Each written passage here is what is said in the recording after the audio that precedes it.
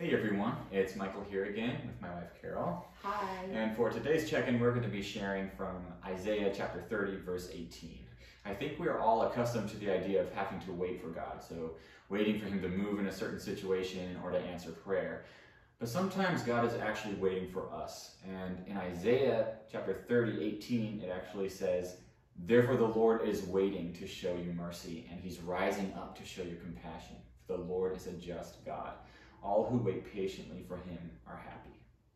Yeah, so sometimes we think we are too sinful to be saved by a holy God, or we are too far gone from Him, so we don't seek Him because we think we don't deserve His forgiveness. But God is eager to save us. He's waiting to show us mercy. And in this verse, Isaiah 30:18, God describes Himself as rising up. He says that He's waiting for us to seek Him. Exactly, yeah, and the song, "Oh Come to the Altar," says it like this: "Leave behind your regrets and mistakes. Come today, there's no reason to wait. Jesus is calling. Oh, come to the altar, the Father's arms are open wide. Forgiveness was bought with the precious blood of Jesus Christ." So we're going to sing some of this song now, and we hope that you're able to treat this song as a prayer and as praise to God.